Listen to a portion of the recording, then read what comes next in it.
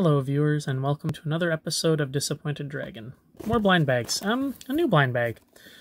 Something, you can see how much I paid for it, $4.95. These are Funko Mystery Minis, and they are related to, if you can't already tell, old video games. This one says Dig Dug. In fact, they all say Dig Dug. I've got two of them.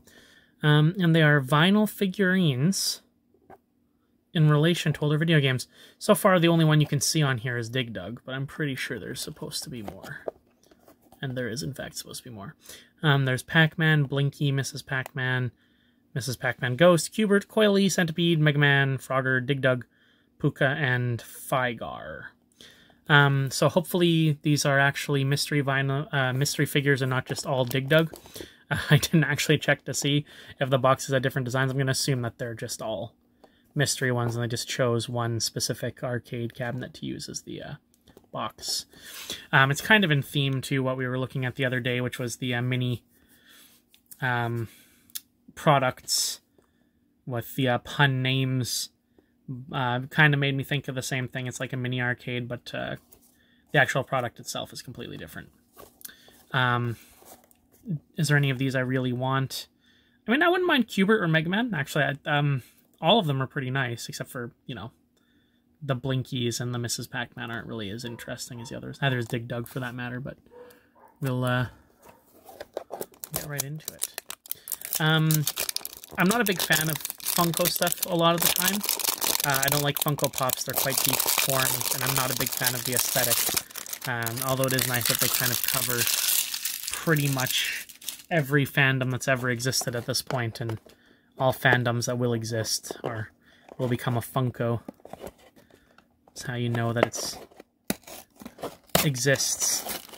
And of course they've gone into that theme of putting it into a little garbage bag already, so if you don't like it, you can just throw it out. That's all that's in the box. I don't know why they do that. It's just, if it's already in a box, does it really need to be in a plastic bag as well? Seems like a waste of packaging, but whatever. Oh dear. Well, we got Dig Dug, which doesn't bode well. It still doesn't prove whether or not they're all Dig Dug, unless the arcade machine is different, but it's actually a really nice looking figure. Like, look how well tampoed that is. Like, the coloring is good. I don't see a lot of bleed at all. I mean, I guess the P is a little bit off-center, but that's fine. Because, I mean, it's a spinning thing. That's really nice looking, actually. It's really, really good.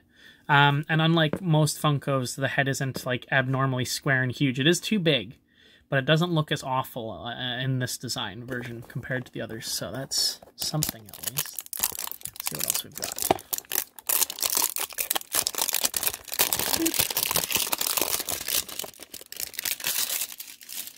Not a big fan of how much plastic there is. Oh, sorry, Dig Dug.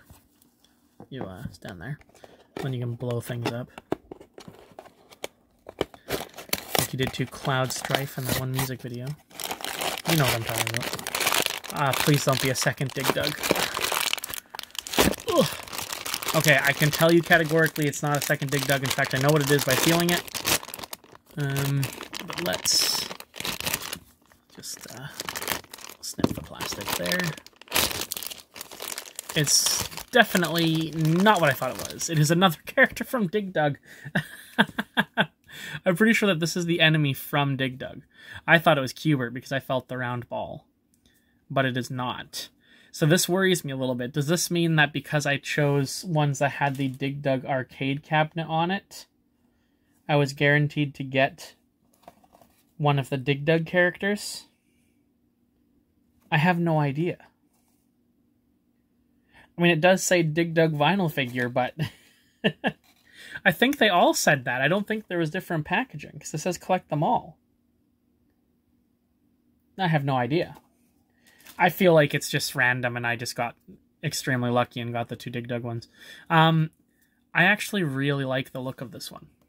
It's a really simple design, as it would be for an NES game, but it's a really, like, I don't know, it's just a cute little thing. It reminds me of a Bomb-Omb, a Goomba, all of those little tiny minions. I like that. I like that a lot.